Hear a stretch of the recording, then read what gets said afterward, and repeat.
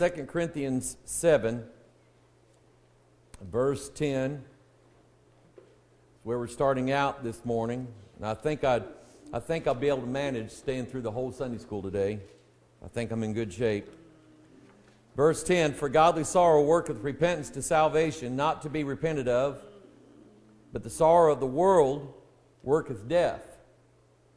Behold this selfsame thing that you sorrowed after a godly sort, what carefulness it wrought in you, yea, what clearing of yourselves, yea, what indignation, yea, what fear, yea, what vehement desire, yea, what zeal, yea, what revenge. In all things ye have approved yourselves to be clear in this matter. Isn't it good to get yourself clear? Amen? It's good to have don't have stuff hanging over your head. They have these programs up in St. Louis. Turn to Genesis 6 while I'm talking.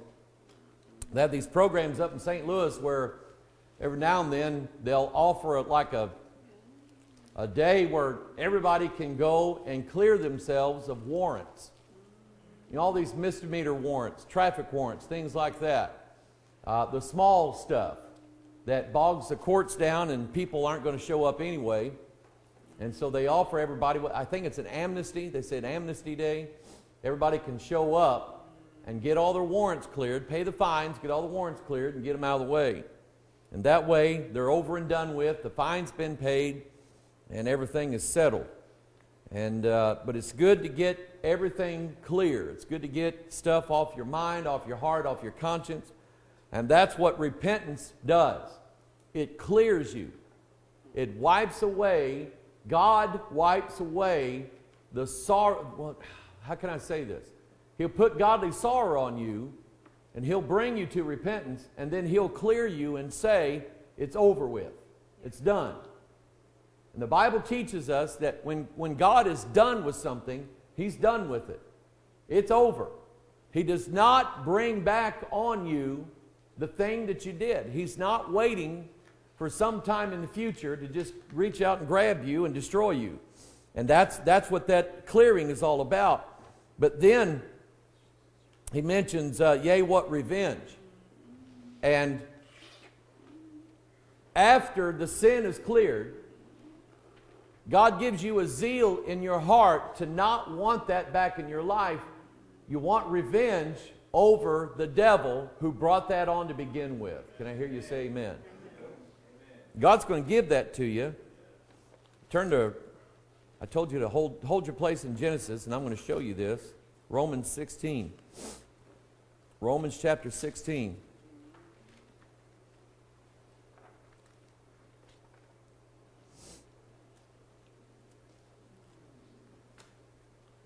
He says in, let's see here, where is it? May the God of heaven bruise Satan under your feet shortly. I'm probably looking right at it and can't see it.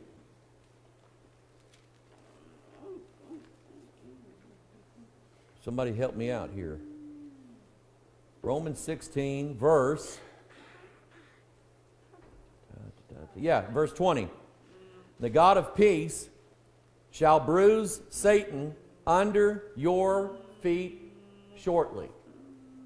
What that means is, anything under your feet, that means you have dominion over it. You're the one in charge now. And may the God of heaven bruise Satan under your feet shortly. The promise made in Genesis 3:15 was there were certain things that God laid out after man had sinned, after the devil had tempted everybody.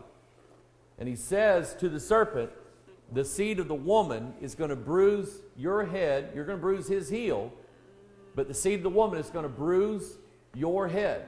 And that's what Paul is addressing. So we know that to be Christ, but then we know that we are the body of Christ. And are we not with Christ at a certain day when God is going to bruise Him under our feet? We're going to be able to get revenge over the one who brought us and tempted us and deceived us to begin with. Amen. And I like that. Some days I look for it. Can I hear you say amen? Genesis chapter 6. I made this mention of briefly last week that oftentimes in the Old Testament, when you find the word repent, or any version of it, it is God doing the repenting. Well, what does that mean? Does that mean that God makes a mistake? No. But God is showing us an example of what repentance is. In Genesis chapter 6, verse 5, God saw that the wickedness of man was great in the earth, and that every imagination of the thoughts of his heart was only evil